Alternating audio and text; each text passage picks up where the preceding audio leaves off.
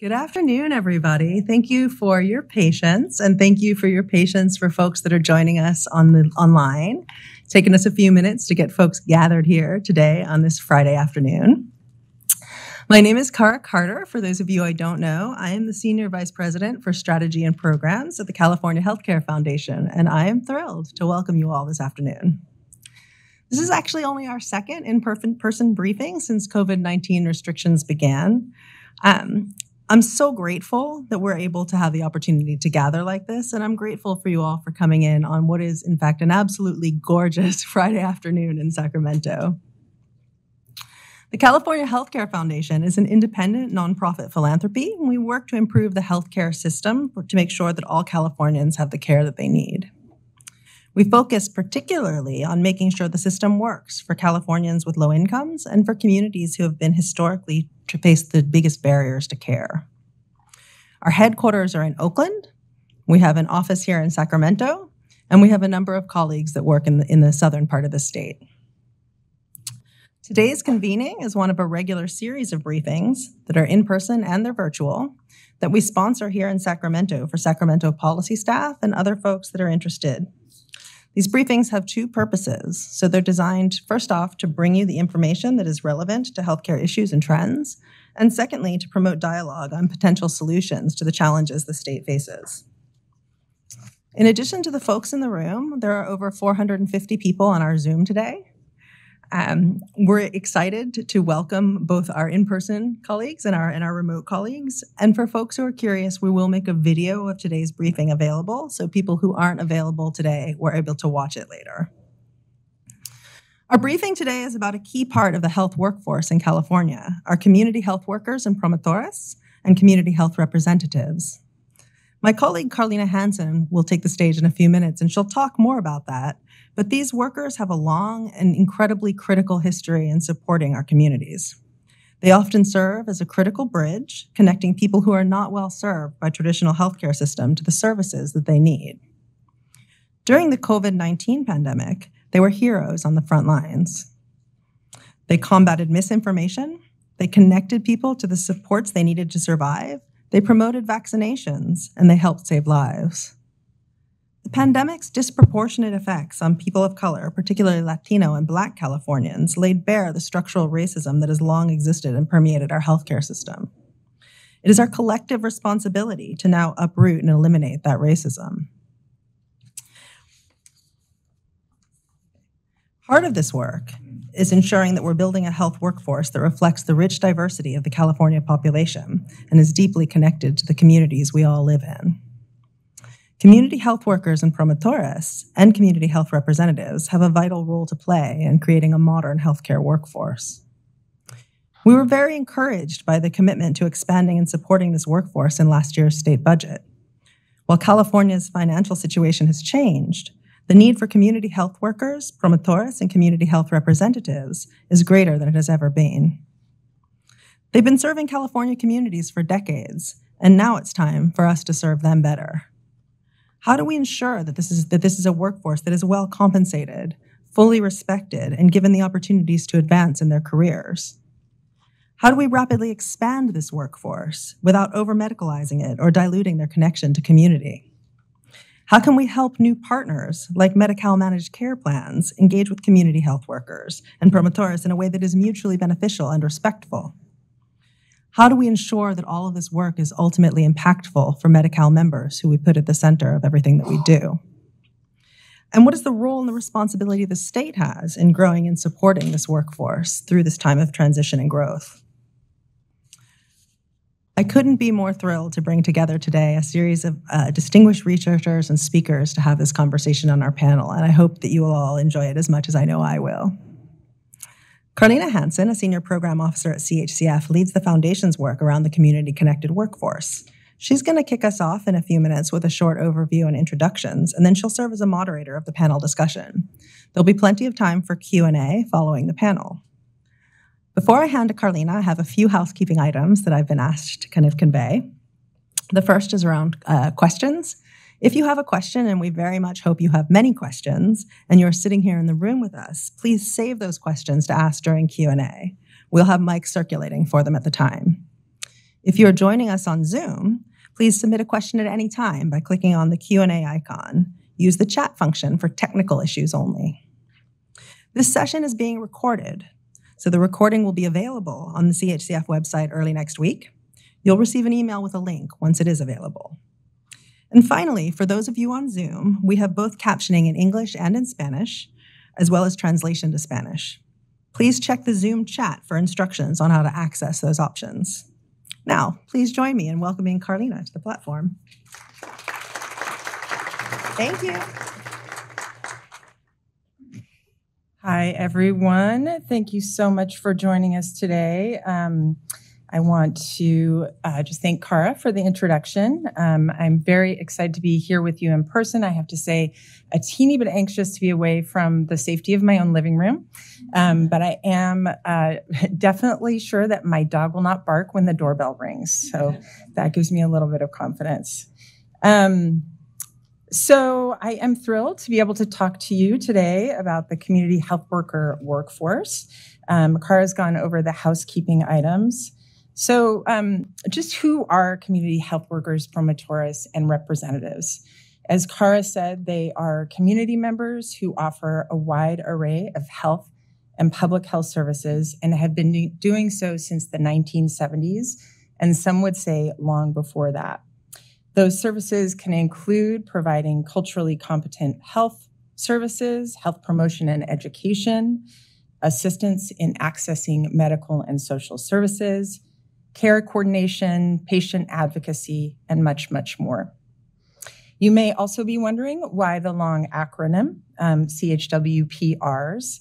It is because there are critical members of this workforce who have unique identities and a long history of serving California's diverse communities.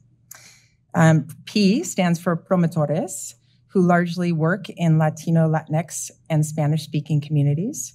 And the R stands for Community Health Representatives, who have long worked in American Indian and Alaska Native communities.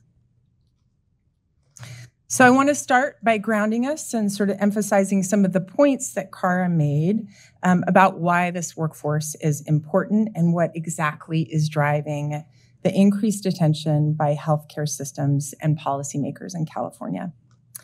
First and foremost, as we know, there are far too many people in California who have been impacted by racism, xenophobia, discrimination, and trauma, all of which, of course, can have a negative impact on their health.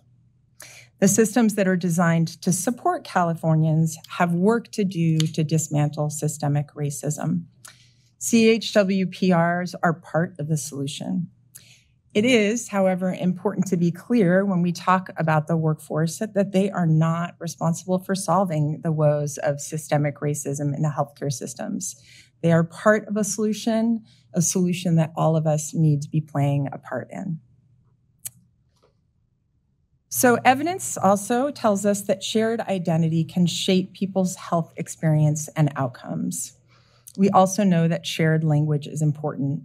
All the more so because so many Californians choose to receive access to healthcare in languages other than English. Yet the demographics of California's health workforce does not match the population of the state, let alone the population of Medi-Cal. The CHWPR workforce is racially, ethnically, and linguistically diverse, and they often share other intersecting identities with those they serve. An experience of homelessness or incarceration, or a shared identity around gender expression or socioeconomic status. These kinds of shared experiences build trust, which Cara talked about. CHWPRs are bridge builders who support people's health and well-being. Additionally, as I think many of you know, the Department of Healthcare Services is encouraging health systems and Medi-Cal managed care plans to be more community connected, to reach out into the community to meet people where they are, as opposed to waiting for them to come to us. CHWPRs are an important part of this effort. Their work often happens in the community, at health fairs, churches, homeless encampments, or community centers. This kind of outreach is important because it meets people on their own terms. Finally, CHWPR interventions work to help people controlling their diabetes or addressing chronic health conditions. So with that, I want to introduce our wonderful Jackie, who is going to be presenting some of the research that CHCF has funded to reinforce some of the evidence that we know about CHWPRs in the state of California, both from their perspective and the perspective of employers. Jackie, who's with the UCSF Healthforce Center, has been a critical partner of ours in learning more. And I invite you to the stage. Jackie, thank you so much for joining us today.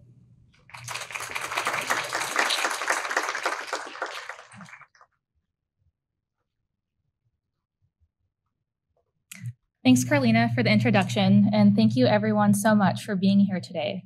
As Carlina has mentioned, I am here to discuss the recent research that we at UCSF have done about community health workers and Promotores.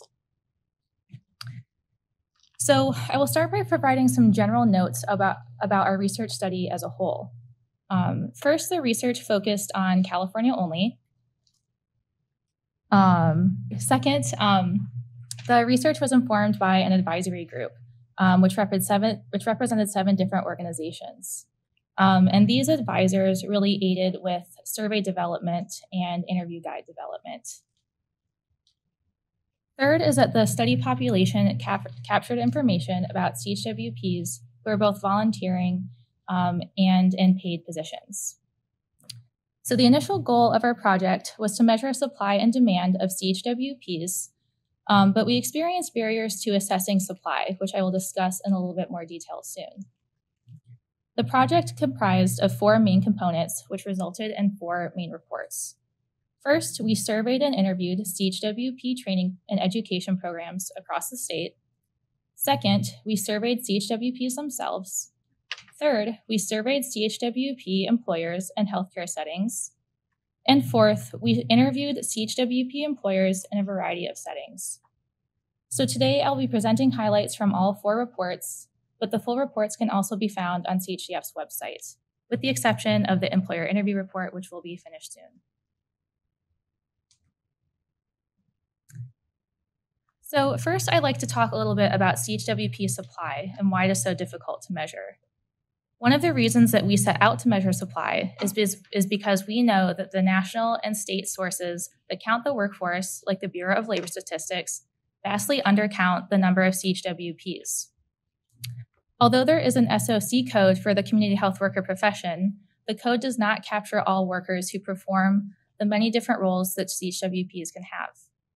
Additionally, there are separate codes for different roles that can overlap with CHWP work, such as health education specialists and mental health counselors. The workforce also lacks a licensing or certification body to track the workforce, which many other professions use to aid in measuring supply. Lastly, as many of you know, there are different job titles used to capture CHWP work. Part of the reasons why there are many different job titles is because there are so many different roles that CHWs can have. Oftentimes, they can focus on working with people with specific chronic health conditions, such as diabetes, or specific populations, such as homeless individuals. Job title can also be affected by the type of organizations that CHWPs work for and their HR systems. And funding streams, especially if the role is grant funded, can also affect job title. Pictured on the right-hand side is a word cloud that shows all of the different job titles that were reported on our CHW survey. And as you can see from the slide, community health outreach worker was the title that was most often used.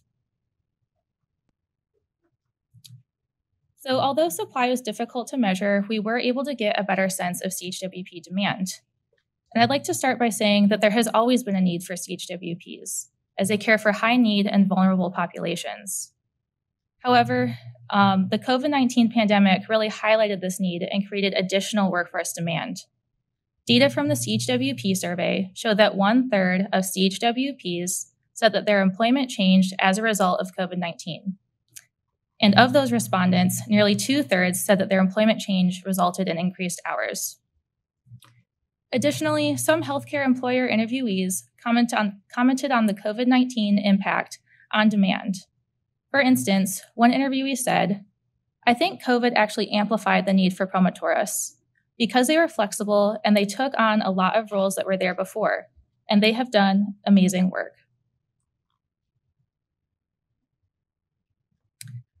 In addition to creating demand, the pandemic also changed the CHWP role in some organizations. The chart on the previous slide showed that nearly 1/4 of CHWPs who said that their employment changed as a result of COVID-19 listed an impact other than their hours changing. Examples of other impact that the workforce reported included shifting work responsibilities and taking on new roles. From the CBO perspective, one CHWP interviewee explained how her role shifted during the pandemic, stating that misinformation and myths travel very fast. We're definitely seeing that with COVID. And so we do a lot of community building, a lot of trust building in the community. For us, that's definitely our strength, that we're able to go back to our community and do a lot of unlearning, making sure that we are up to date with the pandemic. The information changes very rapidly. Some interviewees also noted other changes in the role as a result of the pandemic, including the need to provide COVID vaccination outreach, and that the pandemic created challenges with integrating the role into the clinical care team.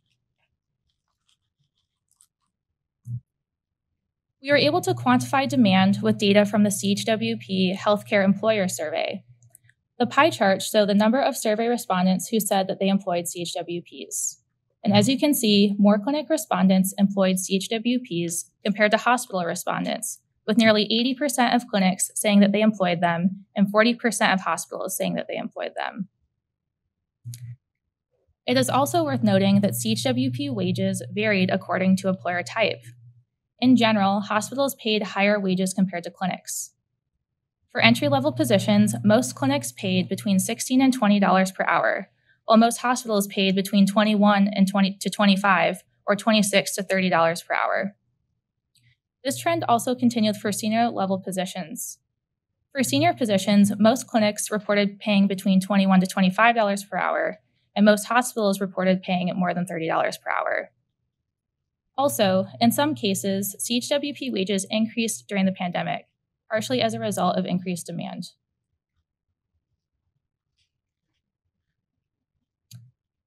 Clinic and hospital employers also reported on how many additional CHWPs they plan to hire in the next 12 months, as well as how many they would ideally hire in the next 12 months,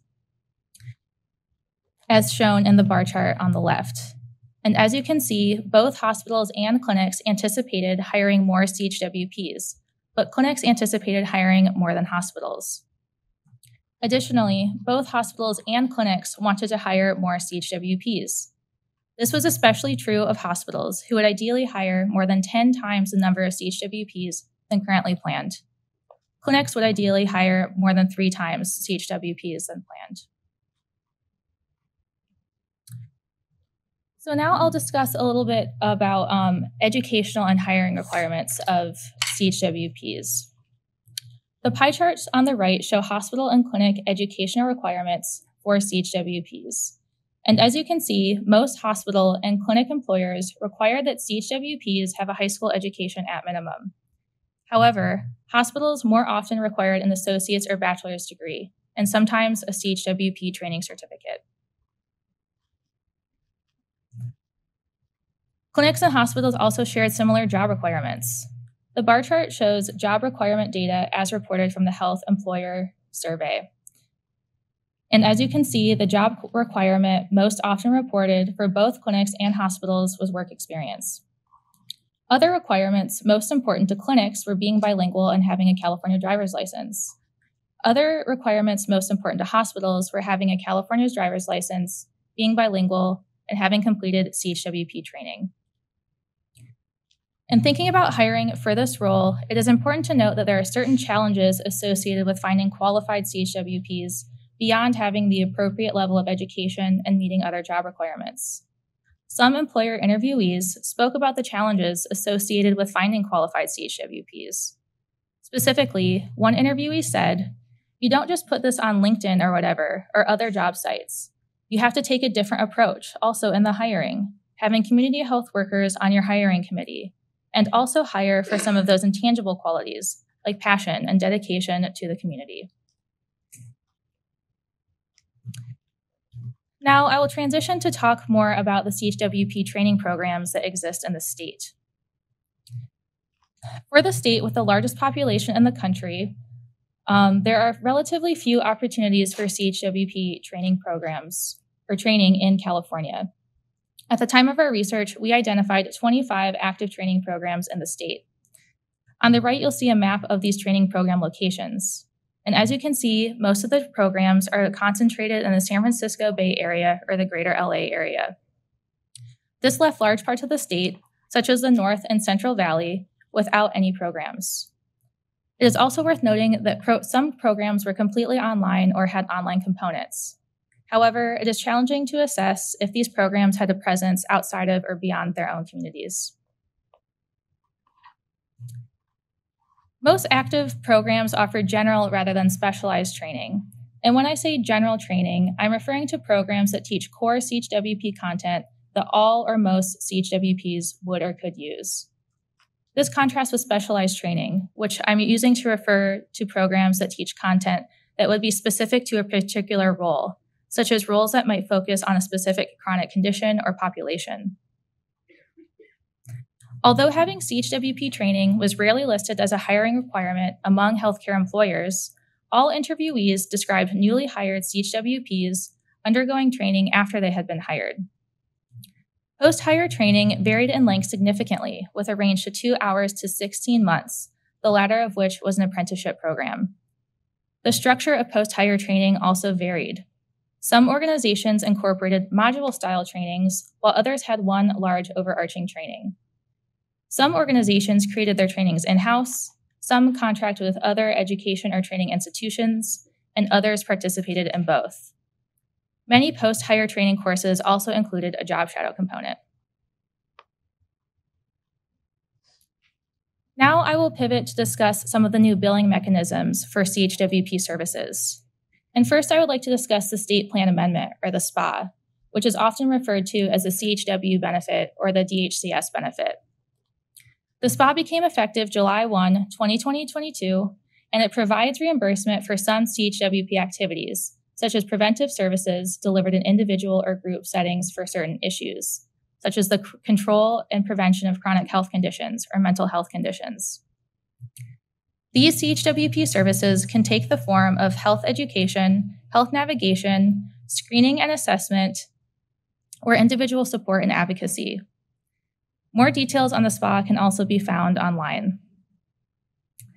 So in our study, we gathered data from employer interviewees about CHWP billing, and I'd like to provide a small disclaimer about our findings. At the time of our interviews, the SPA had not been finalized and was thus incomplete. Although most interviewees were aware that the SPA was in development and generally understood that some types of organizations would soon be able to bill for CHWP services, interviewees did not know which services would be covered or necessarily understand the mechanism for coverage. As a result, interviewee perceptions of the SPA, including who and what it was designed to cover, did not always accurately reflect the version that was approved. So our interviewees shared mixed opinions about the SPA. Some commented on their belief that the SPA could improve access to preventive care and potentially negate the need for organizations to demonstrate return on investment. Others feared that the SPA could potentially over-medicalize the profession by excluding CHWPs who do not work in a clinical setting, and that the SPA could potentially require formal CHWP education, which could create barriers for authentic CHWPs.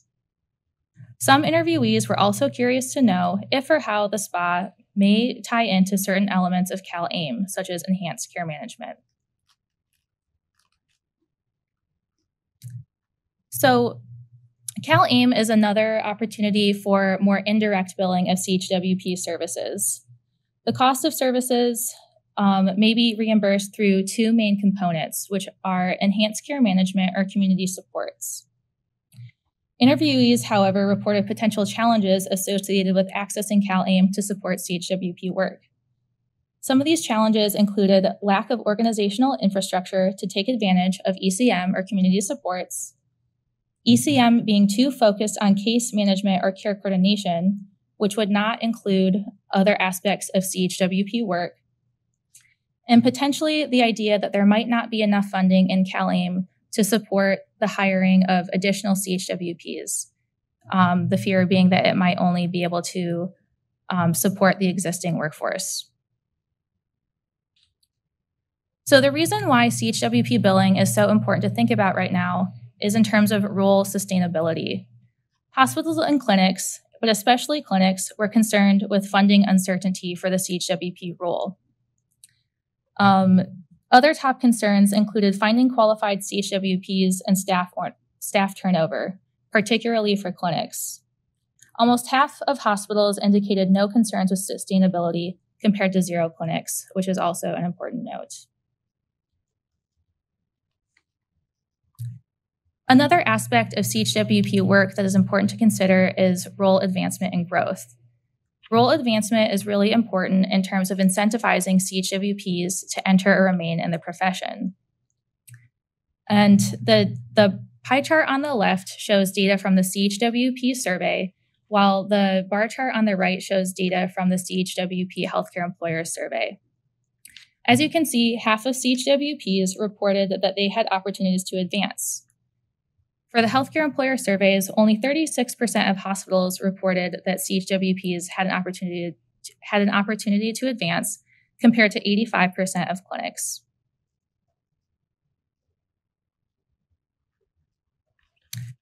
So as I begin to wrap up today, I would like to leave everyone with a few key takeaways. First is that the COVID-19 pandemic highlighted the need and created demand for more CHWPs. Second, employers reported ideally wanting to hire between 3 to 10 times more CHWPs than currently planned. Third, there were relatively few training opportunities, given the size of the state, especially in certain regions, such as the far north and Central Valley. Fourth, interviewees expressed excitement about new mechanisms to bill for CHWP services, but also some concern about implementation. And fifth, funding uncertainty was a top concern for hospital and clinic employers relative to CHWP role sustainability. I would also like to provide everyone with some recommendations today. The left-hand column shows general recommendations that are applicable to many different audiences, the first set of which is applicable to training programs. Training programs have the opportunity to assist the workforce in several ways. First, they could expand new or existing training programs into new geographic areas. They could also provide subsidies or stipends for CHWP trainees. Training programs also have the ability to do better follow-up on their graduates to find out where they're working or where they get placed with jobs. And also, training programs can provide, there may be a space for more specialty training to assist CHWPs who want to focus on helping people with specific specific needs, such as those with chronic health conditions or specific populations. Employers also have the ability to assist with the CHWP workforce. They can provide higher wages or offer career growth opportunities. They can also incorporate sustainable funding practices into the role, which should include de-emphasizing the concept of return on investment, as it is difficult to attribute specific improvements to individuals' health to CHWPs when they are working in a team-based care setting. There are also opportunities for better data collection on the CHWP workforce, and state and national associations have the ability to take the lead on collecting these data, as they have a unique understanding and interconnectedness with the profession. There are also opportunities for the state to assist the workforce. The state can assist the training programs by providing funding for these programs, and they can also provide their own subsidies for trainees. There's also opportunities to assist with billing. The state could help with spot implementation, especially for organizations that do not already have billing structures set in place. They can also ensure that CHWPs are a critical component of CalAIM. And lastly, the state can also assist with better collection of CHWP data. They can improve the accuracy of CHWP supply data to inform the state workforce planning, which could include emphasizing the use of the existing SOC code, regardless of employee job title. And lastly, DHCS and HCI can work together to decide on which other data might be important to collect about the workforce. Here are the chart and quote sources for the presentation today. And I'd also like to thank the rest of our study team as well as the advisory group for their help with the study, as they were integral to the success of the project. Thank you very much, everyone.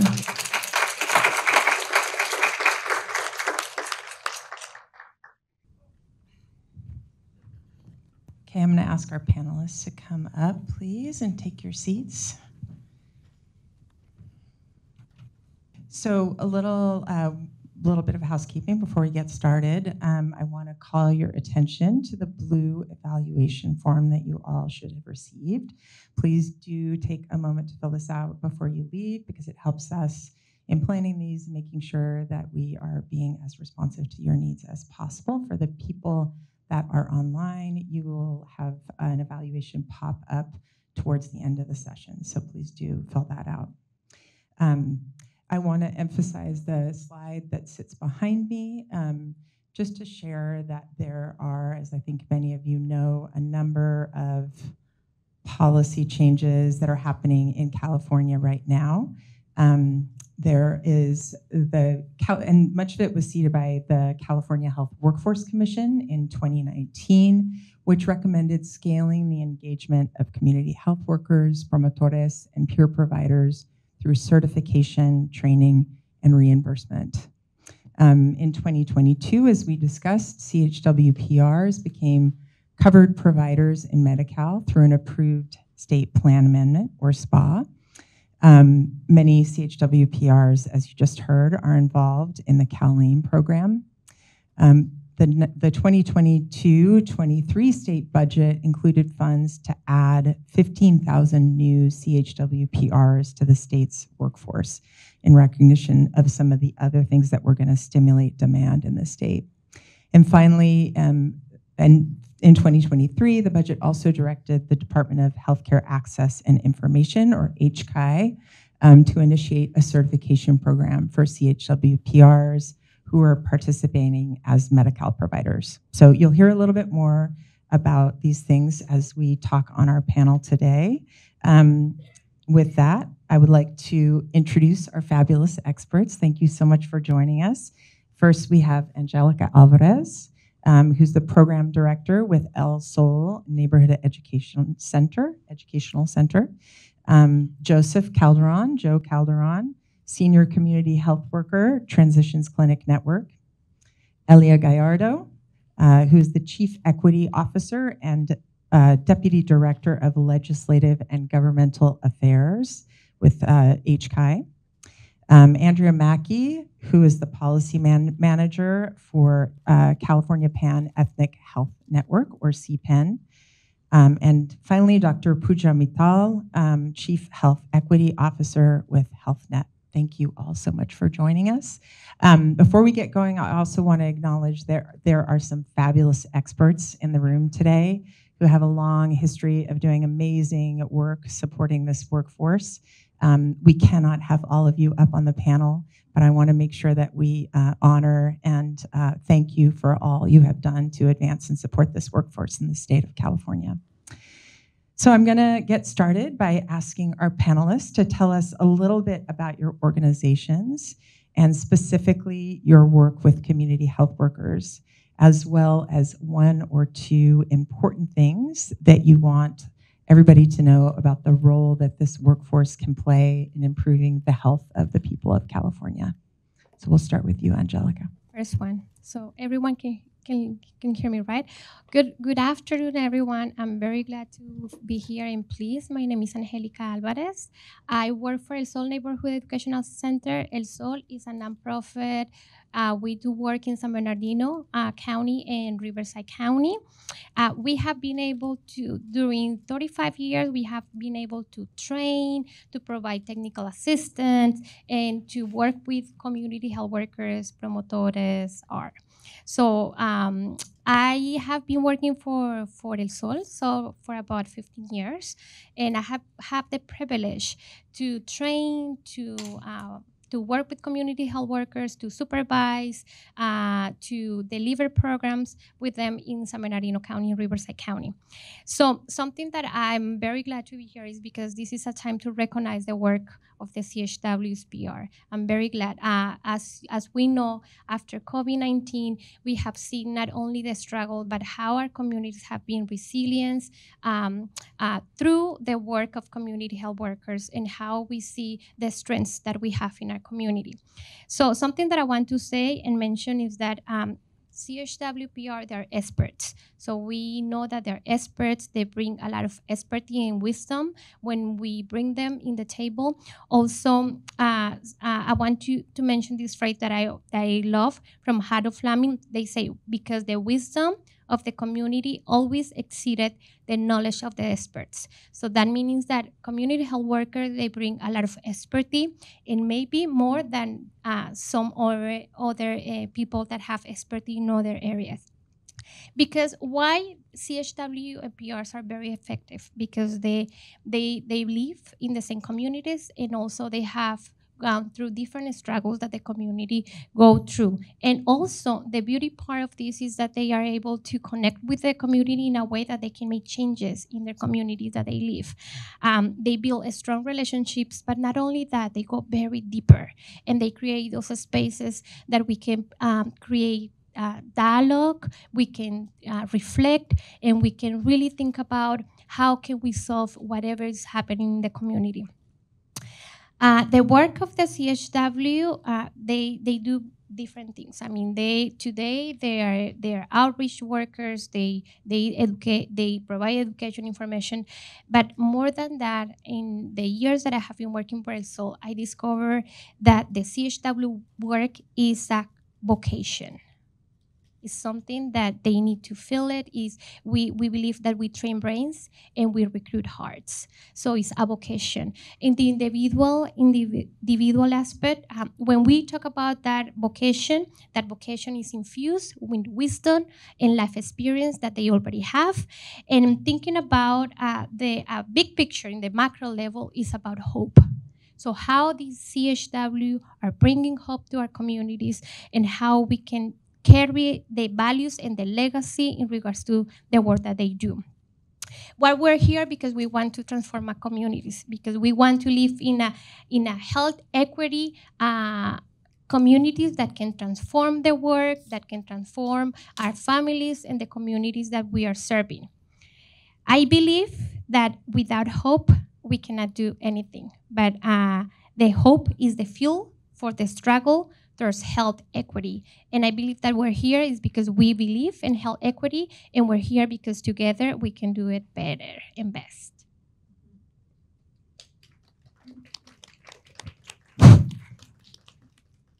That was great.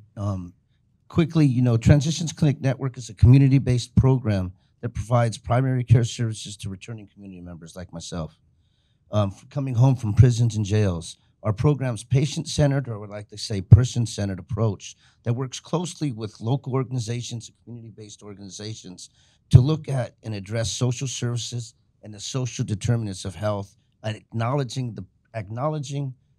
the competing priorities of reentry. And, having walked those yards, healthcare is not something we speak about. So going back and teaching men and women about speak, and the key ingredient to change being hope, as my sister over here said, hope.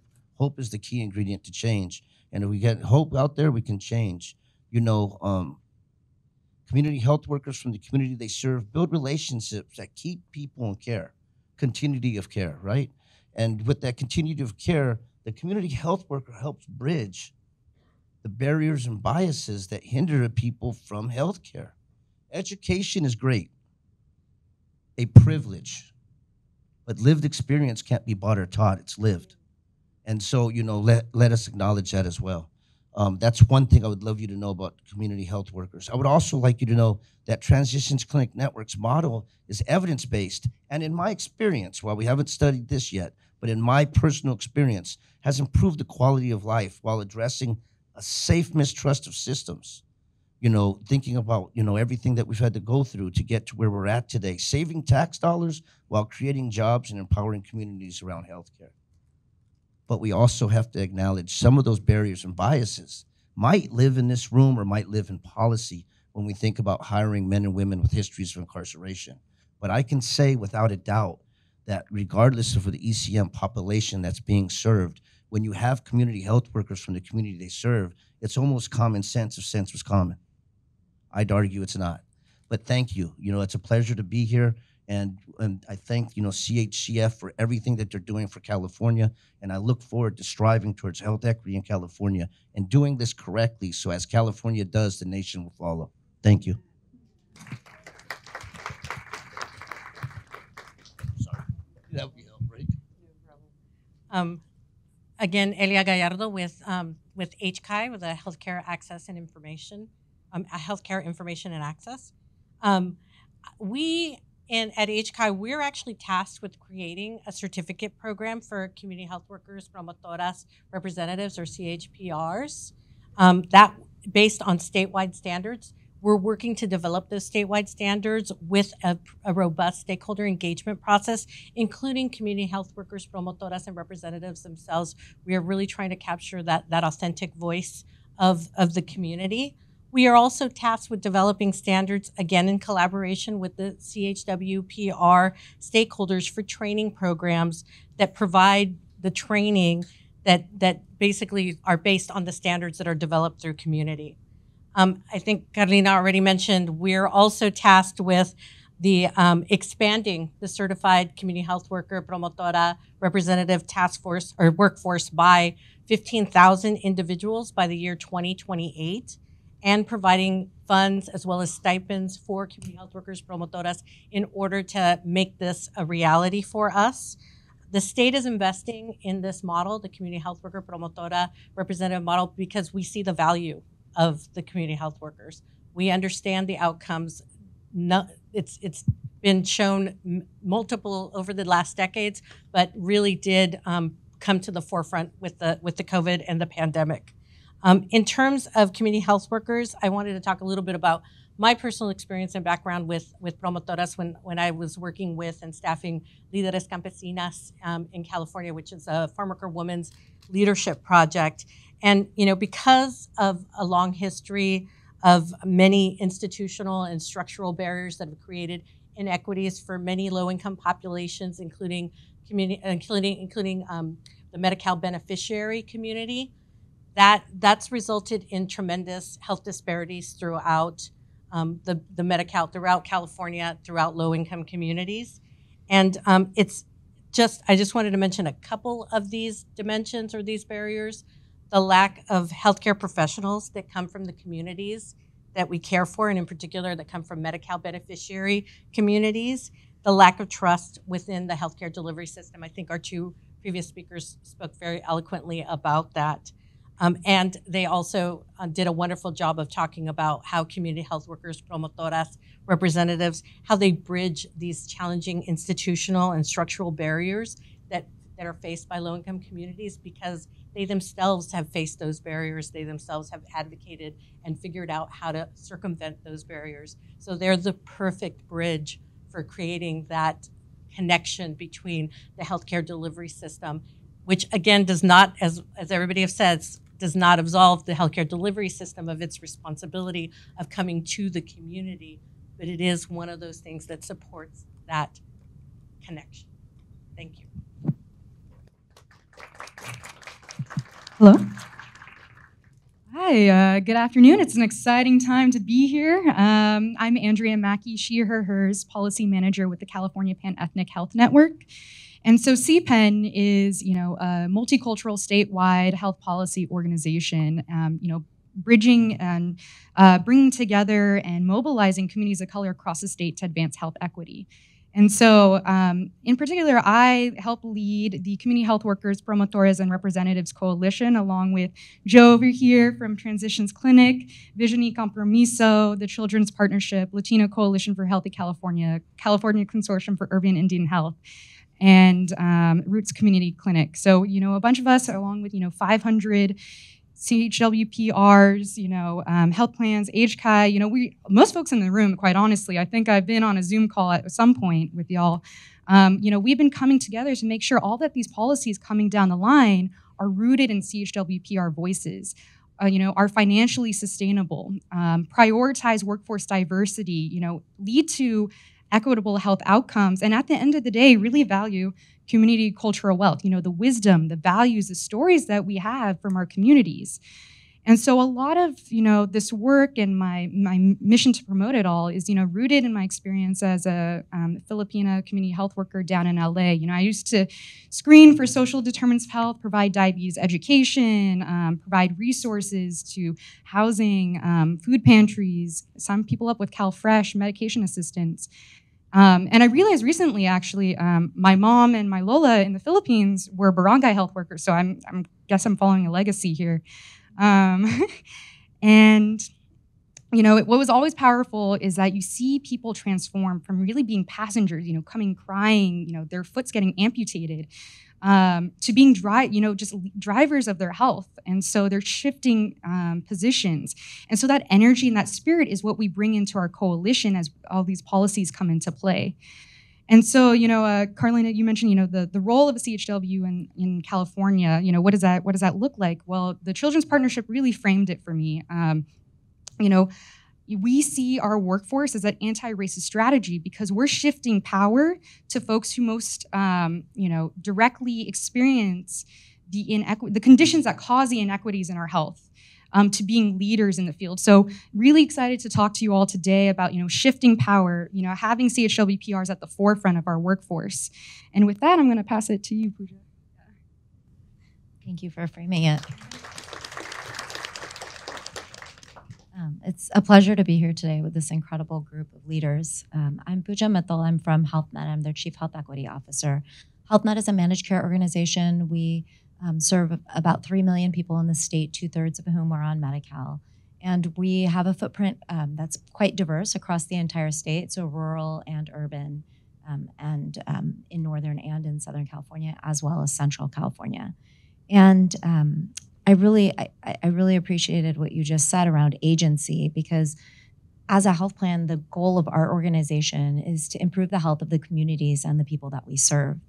And when we think about the difficulties in doing that, the biggest thing is trust, right? And progress only moves at the speed of trust.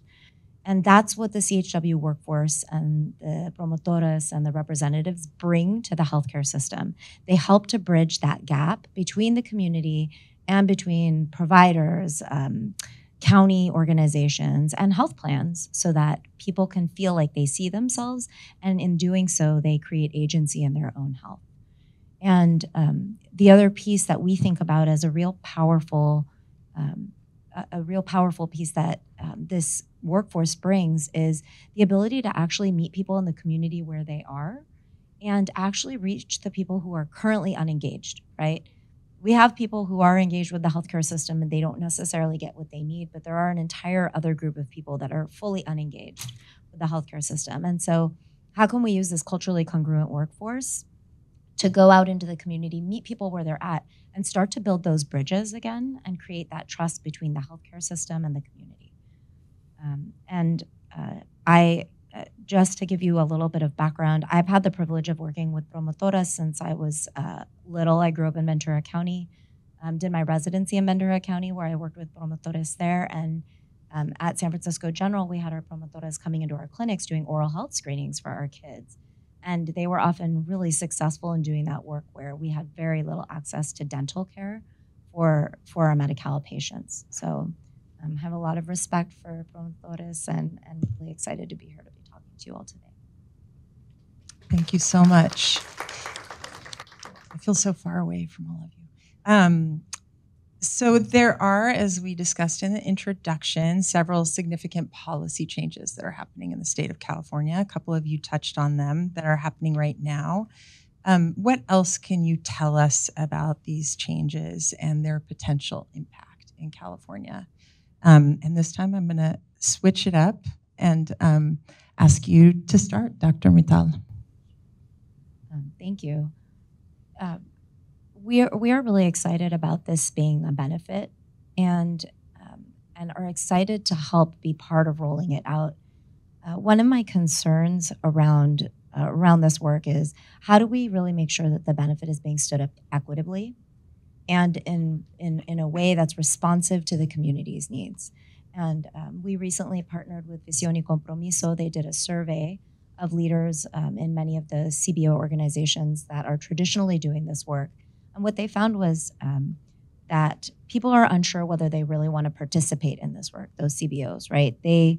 They're not sure how the benefit is going to be stood up, if it's going to be consistent with the culture of their organizations, and whether they'll be able to actually participate in a way that's equitable.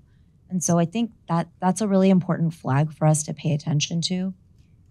I also see a couple of other big challenges. One, as a health plan with a large footprint, we're required and wanting to set up a network across the entire state. And there are regions where there are not enough yet people to staff those regions, particularly in some of the rural areas. And so how can we make sure that we're not taking shortcuts and bringing in some of these companies necessarily that are sort of coming into the space new, and really supporting these community organizations that have been doing this work for many, many years. And lastly, I think workforce is a really important piece of this conversation. And I think we'll talk about it a little bit more later, but thinking about how we can support standing up a workforce that then has the opportunity to grow and also have new opportunities within the healthcare system is going to be really important. Thank you. Yeah, I definitely want to echo. Hello. Definitely want to echo out this. Like I said earlier, this is a really exciting opportunity where you're getting all these investments from the governor. We have the Medi-Cal benefit. We're getting sustainable funding for the first time for our workforce, which could lead to economic equity, in our communities across the board. You really see a community transformation model.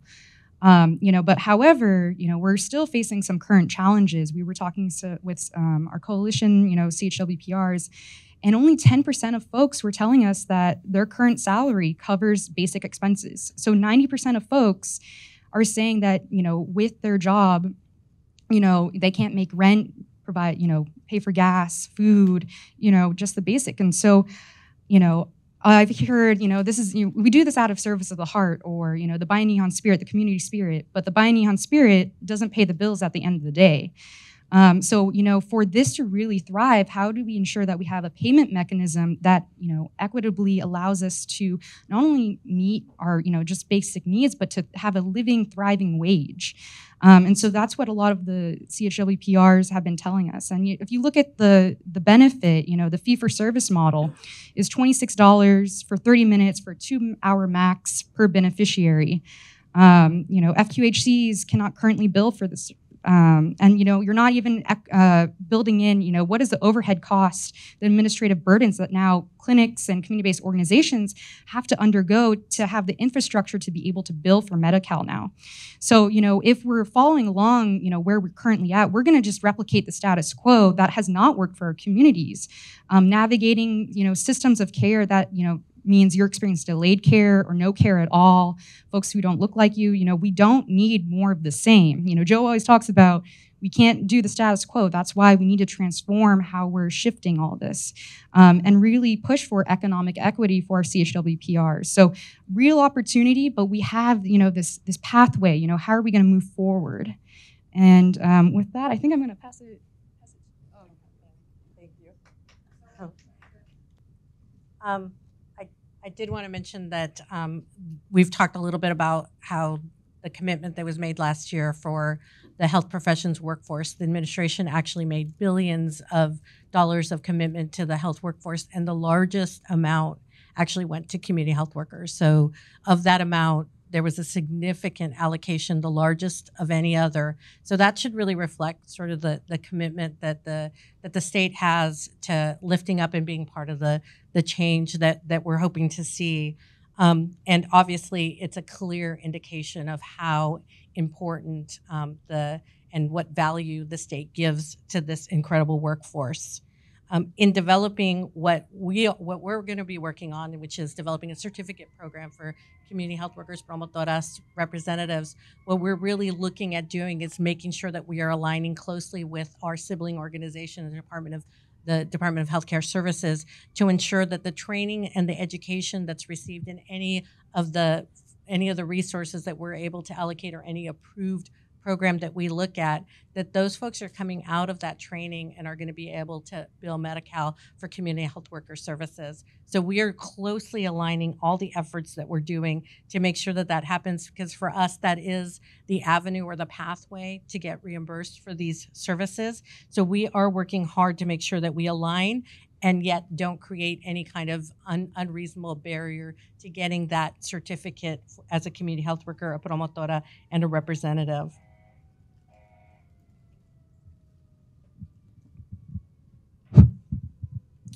Well, first, some of the work that we've been doing and talking about in California is being rewarded. And I want to give a shout out to DHCS, because on January 26, 2023, California became the first state in the nation to approve and offer a set of Medicaid services for youth, adults in state prisons, county jails, and youth and correctional facilities for 90 days or 3 months prior to release.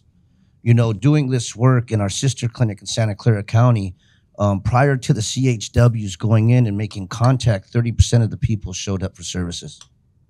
After Santa Clara County Jail allowed the community health workers from the organization to actually go in, roughly 90 days before, to create a relationship and do a warm handoff, if you will, from incarceration to the community, allowing the community to play a part in it, that number went up to 70%.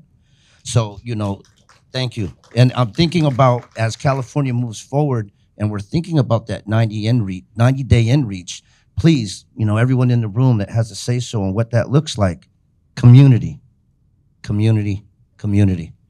Let that live in the community, and let those resources, and let us be a part of the solution. Let us play an active part. CalAIM and the CHW SPA, if done correctly, will be a step towards health equity in California while empowering communities, providing jobs, and I'm hoping providing career pathways for community health workers, a living wage, respecting the profession, saving lives while saving money, and policy that can guarantee the sustainability of community health workers in California as California strives for health equity. Wow, community, community, community. Yes, we're very excited about what is happening. This is a great opportunity. We believe that the community health workers peers have so much expertise that they can provide and amplify the work of other entities in regards to their policies, the system, and the environment. However, they have to be open to so the CHW PRs can provide that expertise, and also those organizations that have been working for many years. We believe that this is a powerful opportunity. However, what happens if those entities do not are flexible or open to listen to those organizations that have been working with the CHW? That's a huge problem, and the problem is because we believe that the CHW PR will have to adapt to a new culture, and what happens is that culture, if it will be far from the community, they will be less embedded in the community, and the originality in regards to be aligned with the community, work with the community, that will be far away. So I think if we do it right, if we invite those experts that have been working in the field for many years, I think this is a huge opportunity in regards to provide more resources for the community, to amplify their voices, and also to create a system that is health equitable for everyone. Thank you all so much. Incredible and amazing work. So I'm going to ask one more of my questions, and then I'm going to turn to some of the audience questions. And a really important part of the community health worker and promotor workforce is the premise of nothing about us without us. The American Public Health Association encourages engaging CHW, promotor, and representative perspectives in policy related to the role. So several of you are or have been CHWs. I would love to hear just a little bit more about what you're hearing from the workforce right now. And why don't we start with you, Andrea, at the other end? Yeah, so we've been talking to a lot of folks, training folks on, who is Department of Healthcare Services, who's HCI, even just walking them through how to pronounce HCI. And so, with our, these trainings, we've been hearing four main themes, as we, work towards integration. So folks are saying, I have a lot of stats today, but, 60% of folks of the CHWPRs we've been working with say, the general public doesn't know what we do, who we are, and, how effective we are. And so a lot of it is, how are we building up respect? How are we building up value, valuing our workforce and giving folks decision-making, not giving, but making sure we have decision-making powers, being seen and heard, whether that be on the care team, whether that be in policy, as we move forward. Again, I had mentioned before, economic equity is a key theme across the board. How are we, folks are experiencing economic insecurity. Folks want a thriving wage. Folks want, benefits, because, we're either paying, out of pocket for some curriculum, for trainings, for gas, going back and forth to community members. And folks are saying, this is a lot of work. Healers need healing too. Where are the mental health supports for us? And then, in building up workforce development, when we're talking about all these upcoming policy events, how are we getting these paid trainings, whether that be for, doing referral services or navigating, these different outreach to COVID-19, to technology and resume support. People want more professional development to grow in their career. And then also just more development in, policy. We're, all of these events are coming to a forefront, how are people just gonna be, someone was saying like, if we're not at the table, we're on the menu. And so, how are we bringing in CHWPRs to more of these conversations? This is a great panel and a good example. And then with these benefits coming down the line, we've been struggling to understand how are community members gonna be able to access our services? In particular, folks were saying, there's still a need to have more Black CHWPRs, more CHWPRs in rural and agricultural areas. We need to really bridge, the connection between hospital providers and folks on the ground and members to be able to, get access to these services. And then do we have the materials and the resources for our community members that are culturally and linguistically tailored to what folks need? Is that ready there? Is housing there? I think we mentioned it. We're bridging the gap, but there's some structural issues that collectively we need to change. And so, a lot of folks are in this and we're really excited, but again, this is an anti-racist strategy, so how are we pushing CHWPRs to the forefront of this? Thank you so much, Andrea. How about you, Joe? Promise not to start chanting. You guys want to chant? Nothing without, nothing about us without us. Nothing about us without us. CHWPRs want to be a part of the process. We want to help define our work. We want to be a part of the certification process. We want to help, in creating the career pathways. CHPRs, I'll try not to repeat anything that Andrea said, but, professional respect is what I hear when 60% of the community health workers in California say, people don't know what we do. Because I've walked those shoes and I've been a community health worker, I know what we do. And if California and the nation knew what we do, there would definitely be more investment and more pathways. More training is what we heard, not less training. We've had seasoned, promotores and community health workers come to us, looking at the different numbers that are being thrown around and just going like, really? And I agree, they're saying that our profession needs to be respected and invested in, and that includes stipend trainings and such. I'm going to say it again because, it's just not happening as much as it should. Healers need healing too. A lot of us with lived experience, secondary trauma, et cetera, healers need healing too. While we bridge those gaps and barriers and biases, sometimes those scars open up. Sometimes I bleed. Healers need healing too. When we're talking about economic equity, we recently had a policy committee, and I love the way it was defined. And let me read this really quick. It refers to ability to be financially secure and to thrive personally and professionally. This is more than just the ability to meet your basic needs, but for you and your family to live your best lives. An example of this might be the ability to take your family on a vacation. Self-care, self-care, self-care. Can CHWPRs get paid enough to live their own life, live their own best life? And, I think a lot of that comes from the meetings that we have. And I feel it's really important, blessed and grateful to be sitting here representing community health workers, PRs, and really everyone that falls under our umbrella. We can go on with the terms of who falls under those umbrellas today, thinking about what California needs to do as we strive towards health equity. Without health equity, I question any of the other things that we've been given in the books. Thank you, Joe. All right, y'all, powerful words. Thank you so much. I have a lot of other questions, but I'm going to give some airtime to some of our audience questions. So can you speak to your point, Joe, about the importance of appropriate supervision for CHWs and promotores in managing vicarious trauma and boundary issues? I know TCN's done a lot of work around this, so maybe we'll start with you again, Joe.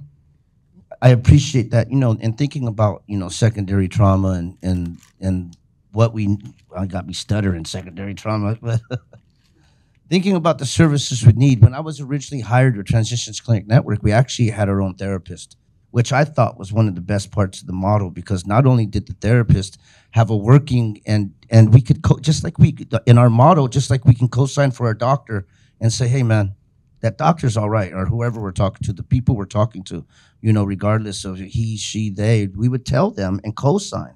And that co-sign bridges some of that mistrust.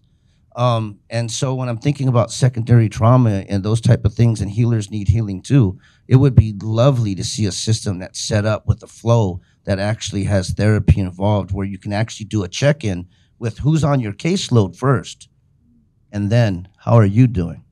With an understanding about secondary trauma, there's also secondary resilience, and teaching secondary resilience to the CHWs, Promotores, and everybody else is out there to remember this work is hard and we're passionate, but it's necessary.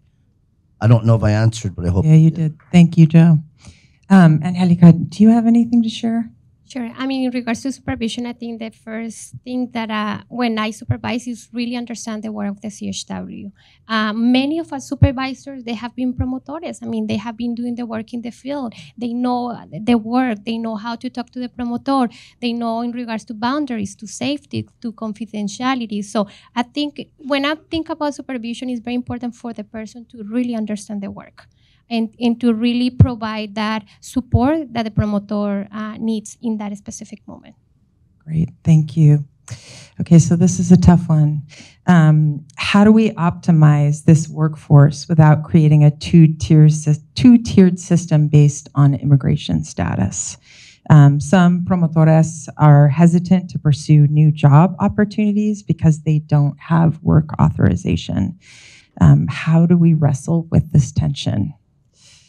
We got any brave panelists that want to take this one on? How about you, Elia?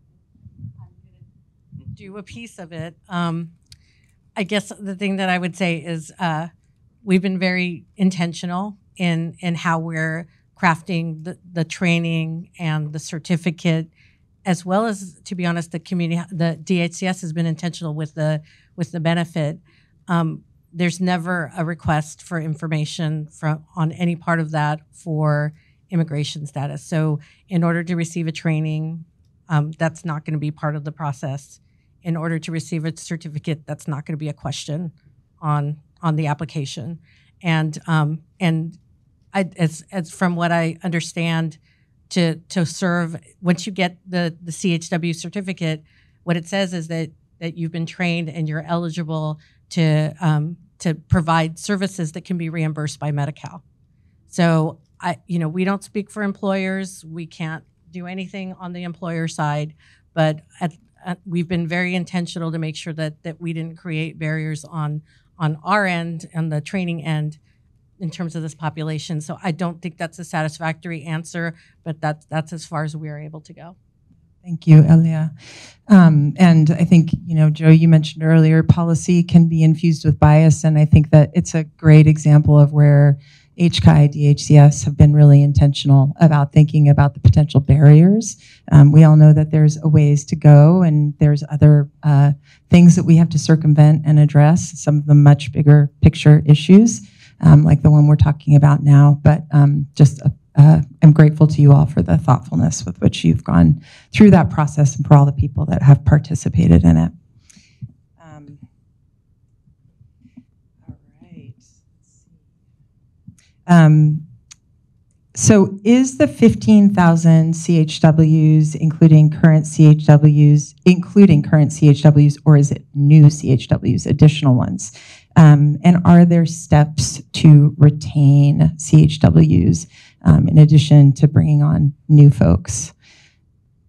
So the goal is to have 15,000 new certified community health workers, promotoras, representatives. So we are including the existing folks that we are reaching out to and trying to develop what we call our legacy pathway.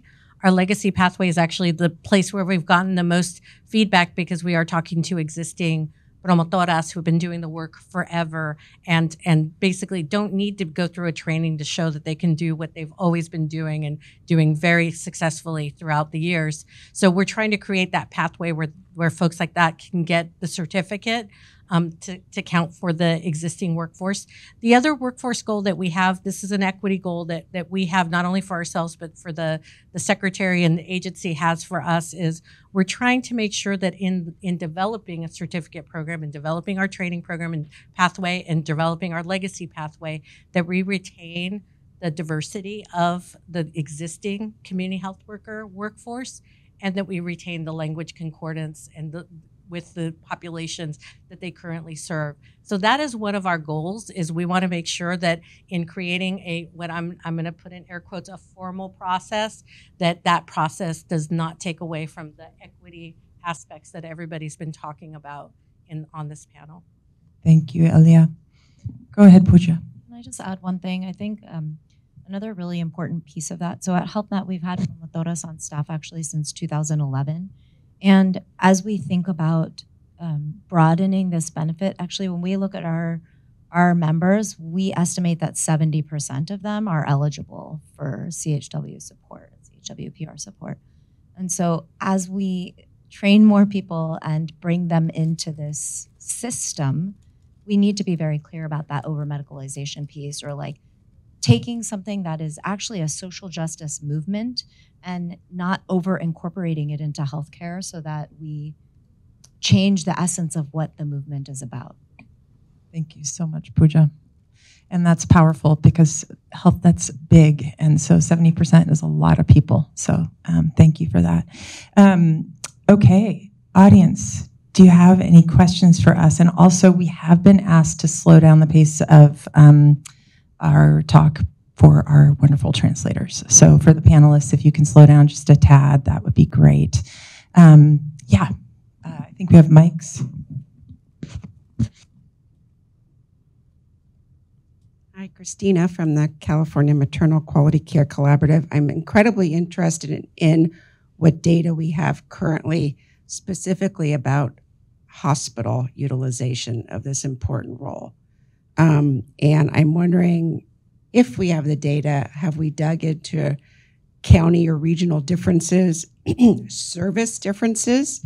I'm very interested in pregnancy, maternal birthing person care, so that, and then for-profit institutions versus not-for-profit institutions.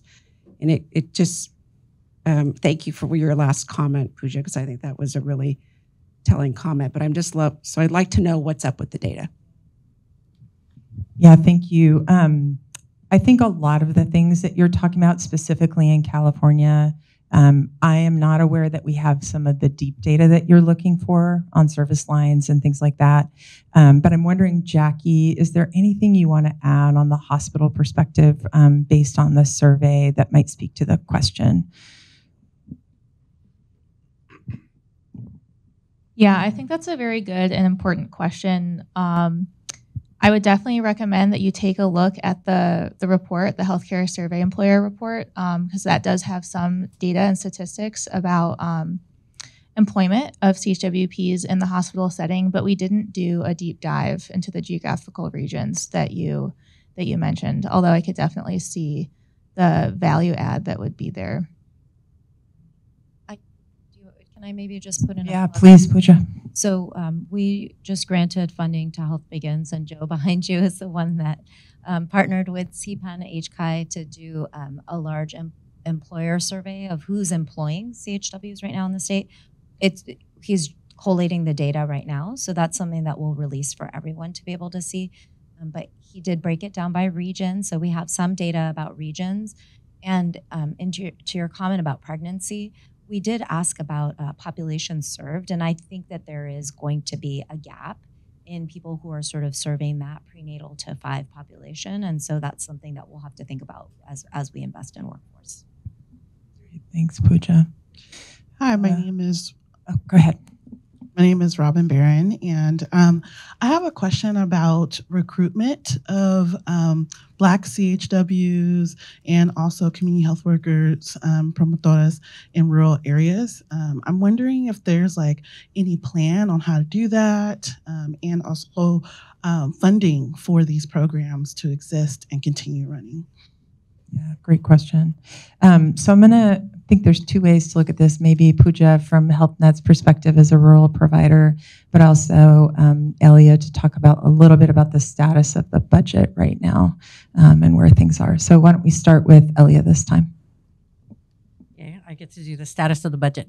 As I mentioned, the administration has made a huge commitment to community health workers in the amount of over $280 million.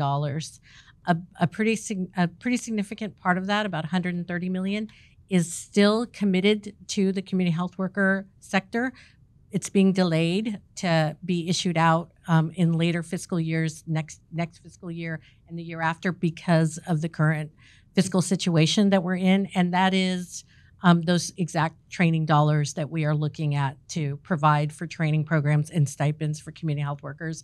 And obviously, we're going to be looking very carefully at the disparities that have been identified through the research and that other partners are identifying, so that we can look at the distribution of those dollars. We haven't even begun the stakeholder engagement process on that type of dialogue. For us, it's very important to make sure that we're checking in with stakeholders to have the dialogue, to understand how all of this is going to look and the framework, and ultimately how we're going to issue out those dollars. Because of the delay, we haven't started that dialogue yet. So we are looking forward to engaging all of you in that discussion. Great, thank you.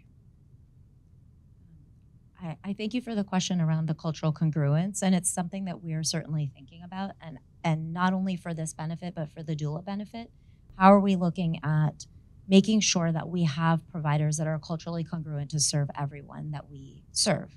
And so that's something that we're looking at when we're investing in training programs. And we just granted Visión y Compromiso and El Sol large grants to train several hundred CHWPs. And so that's a place to start. But as we get a better sense of where there's a need, what types of programs people are interested in, that'll help us to better understand. And we are providing stipends for those, because you have to pay people for their time. Yeah, and I'll add just one thing to answer this question. I think one of the things we've heard anecdotally is that a lot of Black CHWs don't necessarily identify as CHWs. They may be doing community work in churches, doing health education. And so I think there's also a question to be asked about, like, who's out there already doing the work, whose work can be surfaced and lifted up, that may be able to benefit sort of the Californians and Medi-Cal beneficiaries that we're talking about today. So another question from the back of the room. Sure. Thank you for letting me go first. Lisa Chanson with Transform Health. It's so great to hear everybody's comments, experiences, and it's such an exciting time. But I also want to point out that we've talked about CHWs in support of a lot of different populations, as well as in a lot of different settings. And my question is around, just adding to some of the questions around data and the different cuts of data. Has anyone done an assessment of all the different places that CHWPRs, navigators, whoever's out there that's doing this work is already operating, and what is the demand and the need? When we do our CalAIM work, we hear often from the field there are not enough CHWs, that providers are poaching from each other, that it's been a real challenge. And then, we're not always supporting the CHWs in a trauma-informed way. And I remember San Diego County did a fairly in-depth assessment where they looked just in San Diego County and assessed how many these types of workers are needed over the next 10 years. They currently have a little over 4,000, and they estimated they need over 7,000 of CHWPR navigator type workers to support public health, hospitals, clinics, in community settings. And my question really is around, has anybody drilled down in terms of the data to look at what is the level of need in each of these arena, and what is the type of potentially advanced trainings that could be provided? Are there ways to build career ladders and really lift up the individuals who are entering into this workforce, into this space?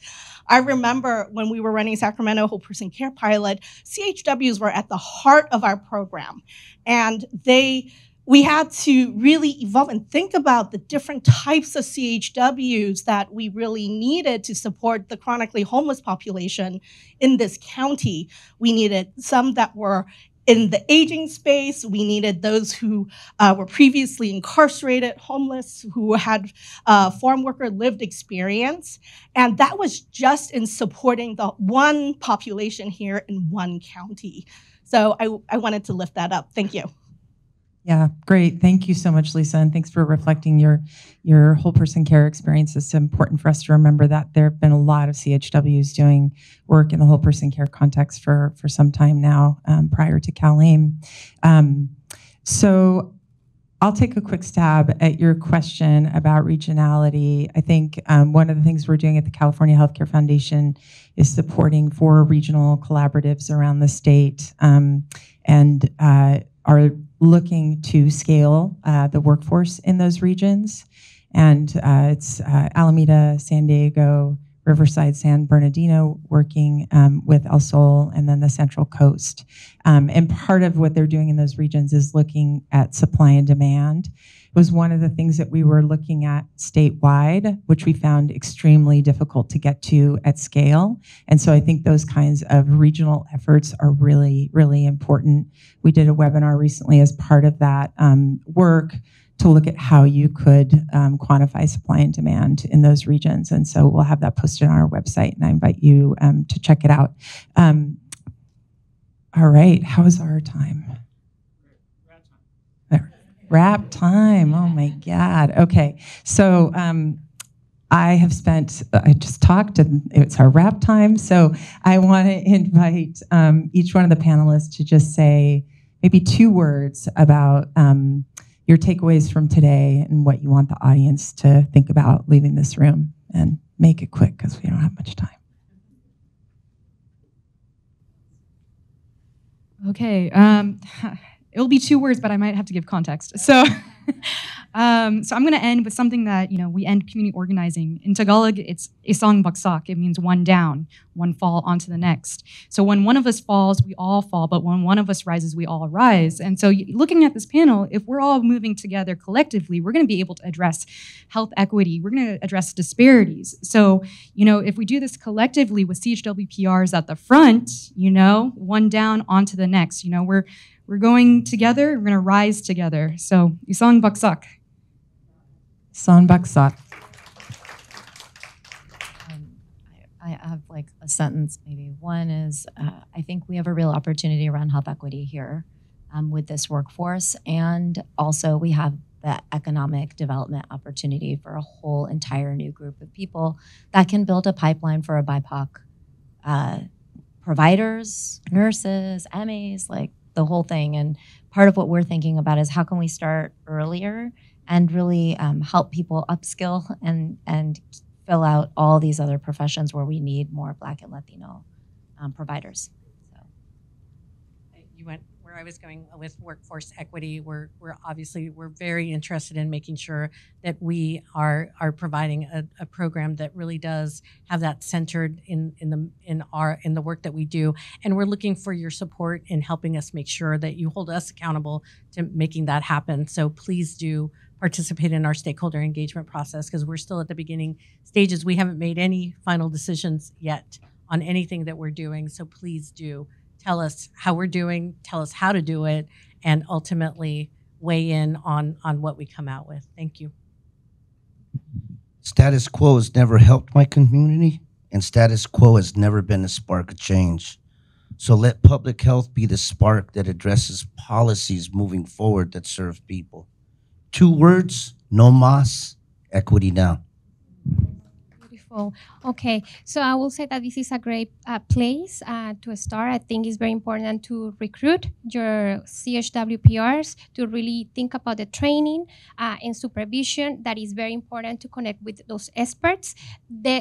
We don't have to invent the wheel. The wheel is already existing. We're doing the work. And also, I have to take one phrase that Cara said this morning, that this is the time to serve them better. And I believe this is our time. Thank you. So incredibly powerful. So I'll lift up a couple of things I heard from you all in addition to those magical words. This is a vocation, but people need to thrive. Remove bias from policy. The importance of CHWPR voice. Workforce is an anti-racist strategy and shifting power. Unprecedented investment, but we've got work to do. Learn from the long term, learn from the agencies that have been doing this for a long time. Professional respect, it works. Healers need healing too, and this is about more than meeting basic needs. So with that, I want to thank our fabulous panelists for their wonderful words today.